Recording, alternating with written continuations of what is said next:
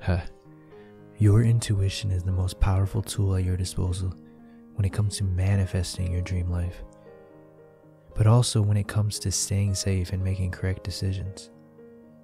But we sadly ignore it all too often. We don't consciously mean to ignore it.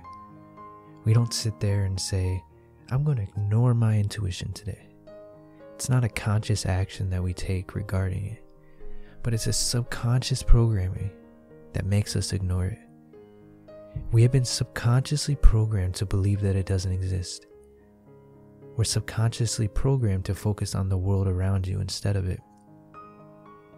Your job, your stuff, your bills, your health, your dog barking, your cat meowing, anything and everything besides it. After some time of ignoring it, we start to lose sight of it, but it's always there, ready for you to reclaim it whenever you want, which is what it's doing right now. Somehow, for this video, you listen to it, and that's amazing. It's here with this message.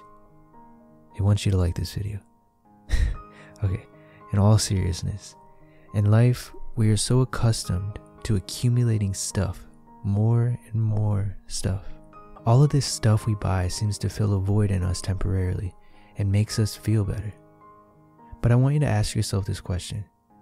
Is the thing that I want to manifest the thing I believe that will make me happy? Is it just a Christmas gift, so to speak, that I will get sick of in 1 month? Is it something that I will normalize after a few days and not even pick it up again? Is it something that I truly want?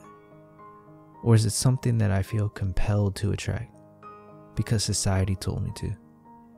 Because you saw someone else have it? The universe will bring you what it is that you want, but you must ask yourself, do I want this? Or am I using this to mask a deeper feeling that needs to be worked on internally and not band-aided with an external manifestation? And be honest with yourself and reflect on that question. If you like this video, please give it a thumbs up and subscribe, and I'll catch you in the next one. Thank you for watching.